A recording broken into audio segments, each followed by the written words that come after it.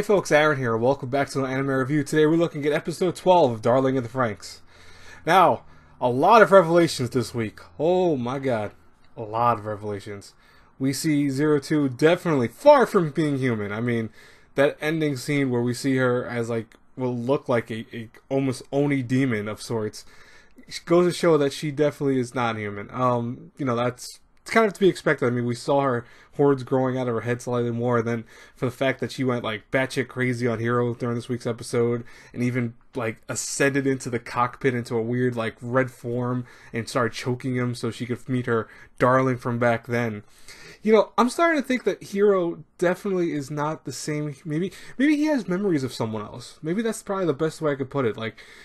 He has memories of meeting this creature, which is aka 02, but at the same time, he still thinks that they're not his, or he really doesn't understand why he's remembering certain things, and he can't remember certain places, all that. And they would go into kind of thing with our last character, I think, from last week's episode, was it Mitsuru?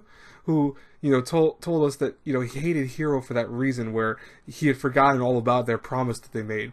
So what if, Hero was essentially someone else at one time, or maybe had memories implanted in him? It's very possible, I would think.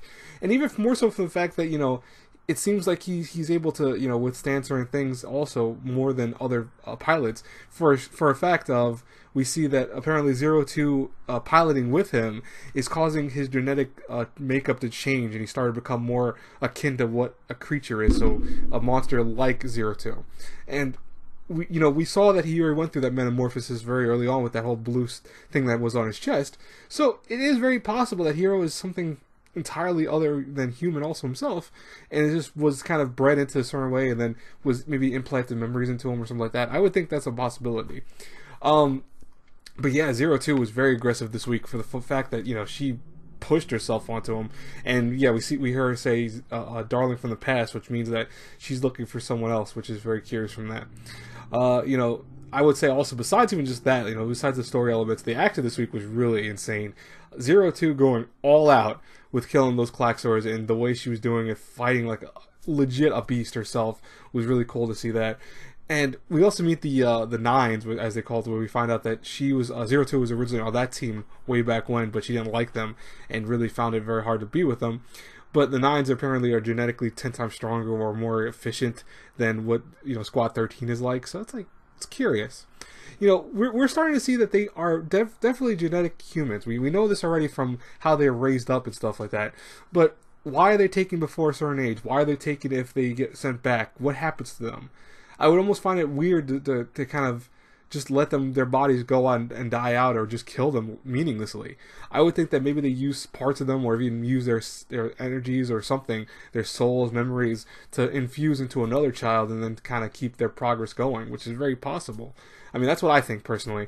And if you've seen, other trigger stuff, like, for example, Kisniver focused on, bonding people via their emotions. So what is it, so impossible that we have, someone taking memories out of one person, implanting them to another, and then and causing their bodies to undergo changes so they can be genetically 10 times stronger than the last one was? It's not impossible. I mean, I'm still thinking that it is a possibility of clones too, but we really haven't seen any evidence of clones. So it's like, that one's, to me, is a far-fetched idea, but more so with Hero being this I want to say advanced being, that seems to be something very interesting to me. I'm very curious what Darling FRANXX has in store for us in the further episodes.